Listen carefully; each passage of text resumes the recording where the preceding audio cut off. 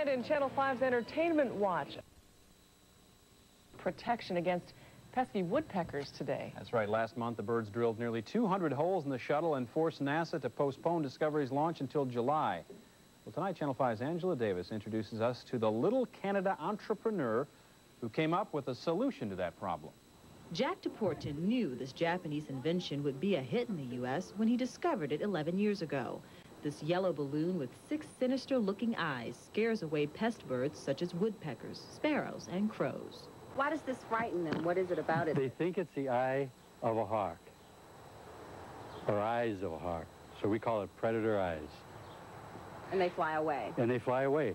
DePorton sent 2 of the predator eyes balloons to NASA last week to help them solve an expensive woodpecker problem.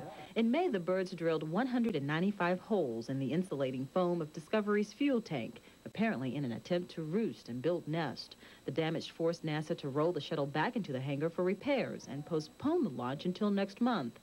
Word of the woodpecker woes brought in a flood of suggested remedies from people around the country. Well, they said that they had, tried all these multiple things. They didn't work, and they had immediate success with this.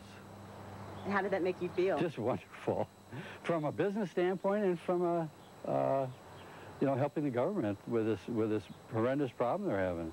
A kind thank you is all that NASA officials offered DePorton for his help, but he says that's really all he needed. To save them a lot of money. Save them a lot of money, and they've got better things to do than fool around with woodpecker problems, I'm sure.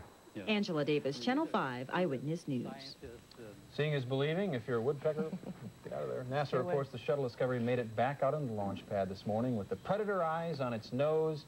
Not a single woodpecker ventured out there. That's great. You wouldn't think something this simple would work. They sell. It's usually something like that. Yeah, Jack, he told Angela today that he sells about 30,000 of these each year. They're called the predator eyes.